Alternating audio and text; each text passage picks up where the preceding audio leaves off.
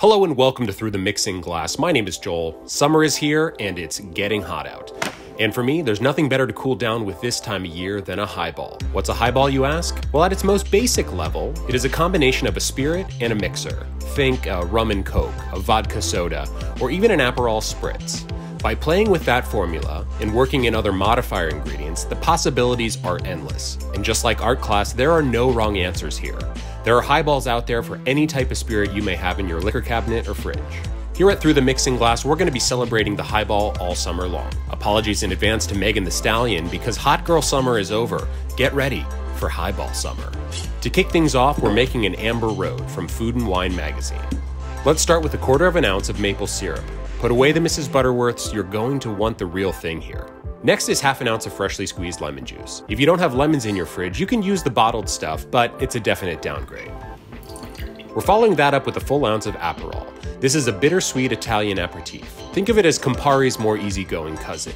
It's going to add some nice citrusy notes to our drink and a beautiful red color. And lastly, we're adding 1.5 ounces of bourbon or rye whiskey.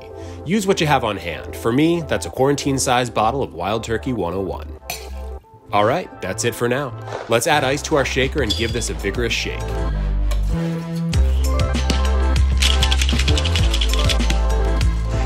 With our drink nice and cold, we're going to pour it into a tall, skinny glass. I got this one at Victory Brewing, and it's not strictly a highball glass. I think it's actually a Pilsner glass or something, but it'll do the trick here. And besides, it's the drink that counts anyway, right? Now that our drink is in the glass, I'm going to take a large ice cube and break it apart using a big heavy soup spoon. I love when a drink is served over crushed ice. We're not going to go that far, but this will at least get us part of the way there. And it's not messy at all either. And finally, let's top this up with some club soda or seltzer. I'm using Topo Chico mineral water, but any type of sparkling water will work fine. All right, let's give it a taste. Cheers. Oh yeah. That's really good. I like that a lot. It's bright, it's refreshing. The citrus flavors from the lemon juice and the Aperol really pop here, but the maple syrup keeps everything nicely balanced. Beneath it all are the rich, spicy notes from the bourbon, and the bubbly effervescence from the club soda really adds a fun twist to this. All right, that does it for this episode.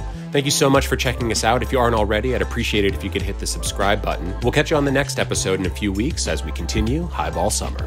Cheers!